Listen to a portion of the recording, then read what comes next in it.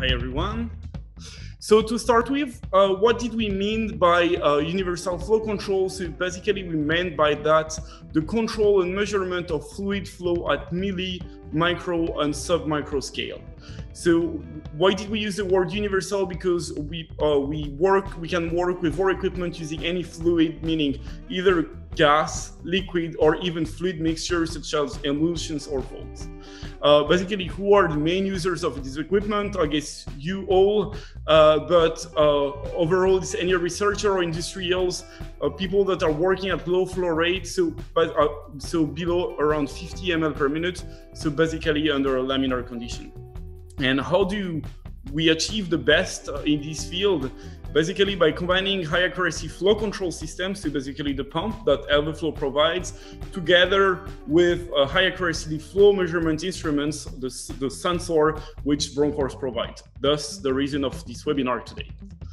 To begin with, so a quick introduction, a quick overview of the three main flow control methods currently used in microfluidics and low flow.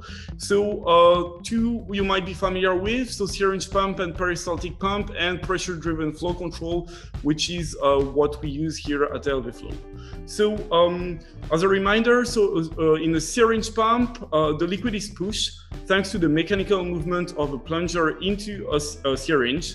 And so these methods have the advantage of having good volumetric control, but due to the non-linearity of the mechanical movement of the plunger in the syringe, this leads to first a quite pulsatile flow, and I guess you guys who've already been using syringe pump can testify, and also to quite long response time in the several second range.